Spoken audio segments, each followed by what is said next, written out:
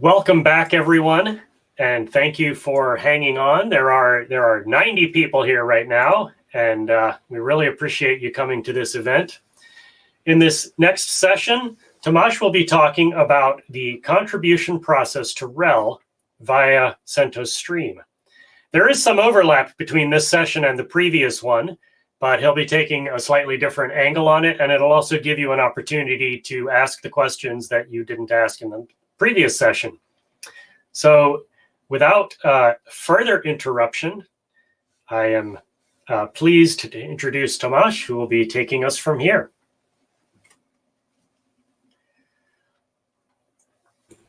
Okay, hello everyone. Sorry, I had it open twice and I was hearing Greece twice, so it was really confusing and I realized it after, so I had to close the other window. Okay, so we can start. So, hey, I'm Tomasz. I work as an engineer for Red Hat in the Linux engineering group. I'm the product owner of Packit project. In our project, we are trying to get downstream feedback into your upstream projects, which means that if you are working on your projects on GitHub or GitLab, you can get RPM builds of your project in Fedora or CentOS Stream, and then you can get these changes via RPMs be tested. So if you are interested in this, please check out Packit. It's packit.dev, and it will be lovely to have you and work with you. Okay, so my talk is called like Everyone Can Contribute to RHEL, and you already heard from both Brians that you can do that. So this talk will be only about contributions. I won't talk about anything else. And you already heard a lot, to be honest, like how you can do it. So I'll try to elaborate a little bit. And this talk will not be very long for that sake. And before I start, I wanted to tell you a funny story. So for today, I was actually dreading this a little bit because I had a dentist appointment and I had to pre-record my talk because of that, because I thought that I wouldn't be able to speak, but I'm really thankful to my dentist to do a good job. So I pre-recorded it yesterday, and now I'm not even using it because I realized that Brian already said a lot, which I said in my talk. So I quickly changed a lot of slides in the last 30 minutes to make it like to tell you something new. So you can see there'll be plenty of mistakes in the slides, or I didn't have practice, like a lot of practice time. So please bear with me. So, as I said, I really hope that you listened to Brian's presentation, which was very good. He, like both Brians, they did very good overview what we are planning in CentOS Stream 9 and where are we in CentOS Stream 8. So I'll try to follow up a little bit from our perspective. Okay, as you already heard, we'll have all the repositories on GitLab. So right now we are working with GitLab to set this up.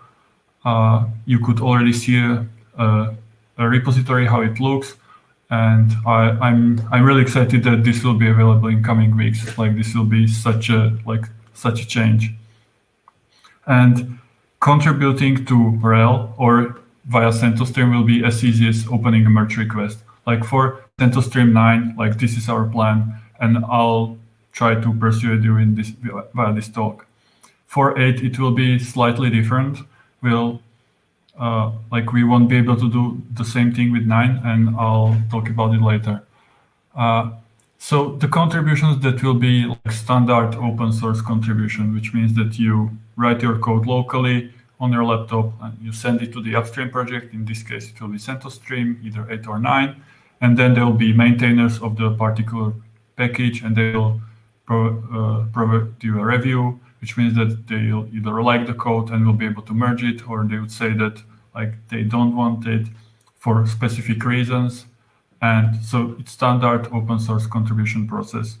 There'll be CI hooked into the contributions. So if you just only want to know if certain changes would work, you can just open an MR and see if the tests are passing. Like you don't even mean it as a real contribution. And I think this will be a regular use case, like to just trigger the CI. And as I said, maintainers will decide what's going in and what isn't, because they are maintainers. Like they are responsible for the particular package or project.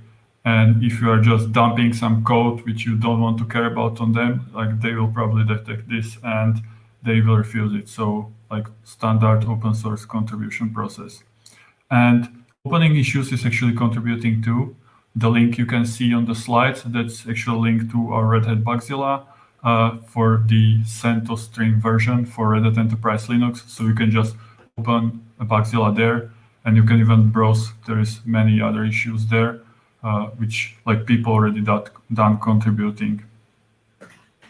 And as Brian already said, kernel development will be completely open as well. So as you probably know, for 7 and 8, like everything is hidden within Red Hat, like how kernel is being done, and all you can see is just one giant patch file, like being dumped into the upstream kernel sources, and that's going to change. With 9, you'll be able to see every change being done, every commit, every patch or rebase. So that will be pretty cool. I'm actually really excited about that. We are working with kernel team on this, and they are very smart, and like what they were able to achieve with the new open workflow, it's so impressive. Okay, so there will be 2 ways how you can contribute code to CentOS Stream. The first place, the natural place, is via dist-git, and if you know our operating systems, Fedora or CentOS Linux or CentOS Stream, you probably know dist-git. So it's a place where we are storing files, how to build packages for the distribution. And here is an example, and I'll guide you through it. But like based on the names I've seen in the chat, I know that all of you are familiar with this, but just for the record. So here we can see a repository with only a handful of files, how to build Python 3.9 for CentOS Stream 9. And as Brian said, this will be public in a couple of weeks. So this is just a screenshot of that so far. So it will probably be different in those few weeks. So in there, we can see the main thing, which is the spec file. Like there's the main recipe, how to build a package. Then we see some additional files or sources, which are stored somewhere in the file system as the package gets installed. And then we see a bunch of downstream patches, which usually, I mean, they are downstream patches, so they're either pulled from upstream or like they are needed for sake of our distributions. And one additional directory is tests, and that's where the functional tests are being stored. And these tests are also being run when the merge request is being opened. So you can also contribute to tests or see what tests we are running. So that's pretty awesome. And there'll be another way how you can contribute. So far we are calling this source git, like we have this git so that we would have source git, like with working with real sources. And to be honest, I don't like the name very much, but that's what it is so far. Naming is really hard. So if you have a better idea for a name, I would love to hear it. But so far source git. And these repositories will be stored in namespace called src, which is very short, and it's definitely shorter than source git and makes more sense. And there'll be real sources. So in the previous slide, you could see there was just like a handful of files, and one of those files actually is contains a hash of the tarball for the upstream tarball for the particular release. But here in the source git or src repositories, we'll have complete sources, everything. So it will be much easier for everyone to work with these repositories. So if you want to open a PR, it will feel the same as if you were opening it against upstream. And that's what I really love. And the other thing is that you can easily pull commits from upstream and backport them for the particular version and open an MR. And I'm expecting that maintainers will be doing this a lot, because right now with dist-git, if they cherry pick something from upstream, they then need to figure out a way how to create that patch file so that fits well for our version, and that's just nightmare. But with these source git repositories, it will be trivial. Like you just cherry pick it, and if there are conflicts, Git will prompt, you can resolve it, and you would have a commit. And then this commit will be actually used to generate a patch file when we are going to build from dist-git. So with this, we are not trying to ditch dist-git for good. I mean, maybe in future, but certainly not right now. So we still want this Git to be the authoritative place to do builds. Like that will be the database where you can see what builds were being done and like what's in the distribution. And these source Git repositories are meant to be just for development or like for integration of the changes into the distribution, because you'll be working with source Git and that, I'm sorry, it's sources with like real sources, and that will be much easier than doing this in this Git. Yeah. So if I talk about a little bit what you can see on the picture, I hope you can see it. Like it's pretty small on my monitor, so I hope you can see it better than I am.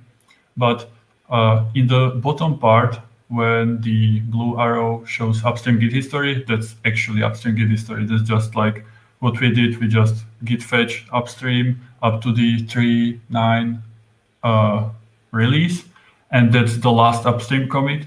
And the commits on top are downstream, like pretty similar what we are doing with this Git. And what we are adding there are all the files from this Git repository, which means spec file, initial sources. And on top of that, we are applying all the downstream patches. So in here, you can see that patches are actual files. I mean, actual Git commits, not files. So when someone is contributing to this repository code change, like in the review process, you would be actually reviewing actual code, like not patch files, which we all have to do in this Git right now, which is really a horrible experience, but that's how things are.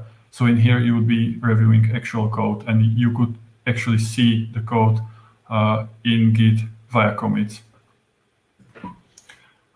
We have tooling in the background, the package project, as I was speaking in the beginning. We are using that so that we are able to convert those Git commits to actual patch files. And then we are able to generate some like a this Git repository and hand it over to this Git and do production builds. So this is what we are planning to do. And right now we are like closing out with the implementation and working with other teams in Red Hat to try out this workflow, and we'll see how it goes. Okay, so moving on to next slide. So I actually covered slides a lot by spending the time on these pictures. So in CentOS Stream 9, we'll have these source repositories with actual upstream Git history. We are going to work with Red Hat maintainers to set them up, because it's actually not that trivial to set it up. I mean, we have tooling to automate it, but there are still cases where it just can't be automated. And the main offender is conditional patches, because it depends on like in which environment you are. Like the environment is important. Like if you are doing it on Intel and there's conditional patch for ARM, like it won't get triggered. So that's a problem. And so we are working with the teams to try to set it up. Yeah, and as I said, like these repositories will be the place where maintainers and like everyone will be able to contribute, and like that's the place to do the integration of the change into the distribution. Okay, so that's 9. Let's talk about 8.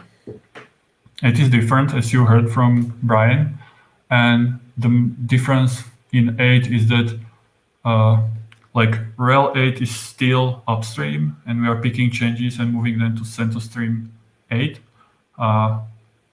And because of this, we couldn't do the same thing. And like it would be nice if we would have to be able, like if we were able to do this, but sadly, because of this, 8 is different, and it's really hard to like change how things work in the middle of the development process. So the way it works in 8 with these source repositories is that they are being created from source RPMs, which means there is no upstream Git history. Like it's only just a single commit representing the tarball, and then all the changes layered on top.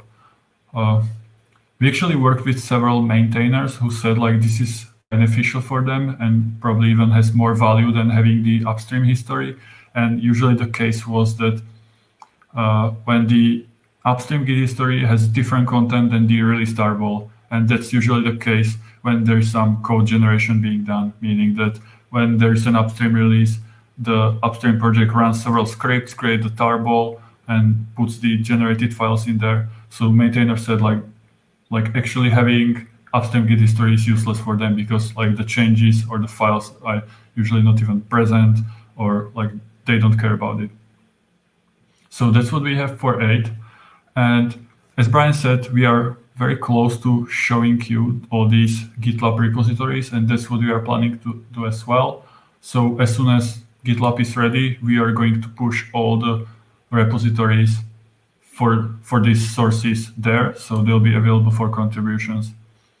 The way this would work is that like you can open merge request here, the same as 9, except that our automation, like in the background, will create a Bugzilla, and like it would need to go through this like current RHEL development process via Bugzilla internally, and then sooner or later it would end up in the CentOS Stream 8 compose. So I hope that's clear. Okay, we can have I have an example here how this works, and I picked DNF, and this is still the Pagure interface, because as I said, we still don't have these repositories on GitLab, and hopefully we will have them soon. And this is even smaller, so I hope you can see it. And what you can see, the bottom commit is just one commit where the DNF upstream tarball is being unpacked. And then we have several commits to add the config file, add spec file, and all the other sources. And then we are applying patches. And the way we implemented updates for this, and that was actually really tricky to be done, meaning that when there's a new build being imported into CentOS Stream dist-git, like we need to like get it, and we implemented like really complex Git magic sorcery, like how to apply it so that the history would look decent. But you can see there are some duplicate commits, and some of them are usually even empty because like nothing changes in there. But that's the best we could do. Yeah, I mean, it's not the worst, it's not the best. I would say it's kind of okay. But that's how things are. So if you have ideas how we could improve the Git history here, like I would love to hear it. But when we try to experiment that we would only incrementally do the updates so that like real new patches would only show up, but that never worked. So we always had to recreate the repositories pretty much and save several commits so they wouldn't be there, but it's still like there's still some duplicate ones. But again, like these repositories would contain real sources so that you would not need to touch dist-git or need to figure out like how to do the complete distribution there. In here, you can really just change the sources, change the spec file, commit it, change the MR, and you're done. Okay, so we are almost at the end, and I can see some comments in the chat, so I'll try to address them after the presentation because I can't do two things at once. So last content slide is that we already received a bunch of contributions for CentOS Stream 8, and I'm really thankful to everyone who contributed. That's really impressive. And here is like very short list. And some of them are just Bugzillas where people would try CentOS Stream 8 on their laptops or on VMs and then run into some issues. And what when I was thinking about it, I realized that like some of these would probably be released like if it wasn't for CentOS Stream. Like thanks to CentOS Stream that we are able to continuously provide new packages, like we were able to discover some of the issues earlier than they would actually be released with RHEL. Like some of these would actually be released with RHEL, but if it wasn't for CentOS Stream. So this is really great that we were able to fix them so much easier. And some of these are actually real code changes. Some even done in the upstream, then in CentOS Stream, and then they were merged into RHEL. Like that's very nice. And this is the last slide of my presentation. So can anyone help me out if there are some questions? Yeah, the first question that we have is from Javier, who asks, how is CI going to work? Will it be done only via GitLab, or will it be possible to plug other systems for third-party CI? That's an interesting question. So we have a dedicated team who is working on CI. We actually have two teams who are working on CI. And I don't know all the details, to be honest. And we are actually not gonna use the GitLab CI directly, as far as I know. The CI will work very similarly how it works in Fedora. So if you try to contribute to Fedora and look how CI works in Fedora dist-git, it's gonna work pretty much the same for CentOS Stream. And for the question, as far as I know, internally we have also external CI systems being plugged. So I know that it's possible, but since I'm not from any of the CI teams, I can't answer that. So I suggest reaching out to the Fedora CI team, because that's the same team who is going to work on the CentOS Stream CI, and ask them the question. The next question that I saw was from Mahan, who asked, is SourceGit available for all packages that go into CentOS Stream, or just a selection of them? Thank you, Mahan. That's a good question. So for 8, we are trying to make it available for as much as possible, but converting from source RPMs into the Git repository, like we've hit so many weird bugs that it's just like mind-blowing. So for 8, we are trying as much as possible. Right now we are at 2,000 plus, so we are missing only a few hundred. But for 9, with the upstream Git history, initially there will be only a handful of packages. Luckily, those big packages like systemd or glibc.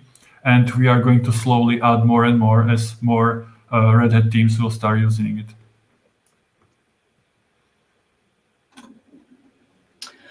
I did not see any other questions. If I have missed any, please call my attention to them in the chat.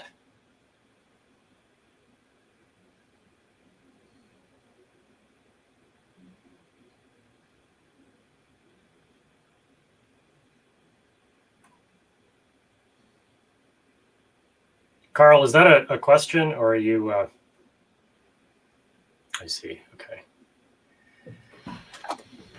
All right. Well, thank you very much for this presentation, and thank you to everyone that has participated in the chat. Once again, I'll let you know that the videos from previous sessions are currently uploading to YouTube. That's youtube.com/thecentosproject, and there's one already up there. In the next hour, we will hear from David Duncan about CentOS Stream and EC2 Hibernate. And we will see you here in about a half an hour. Please do join us in the hallway track or in the chat for further questions and just hanging out with the community. Thank you, Tomas. Thank you very much, and have a great dojo, everyone.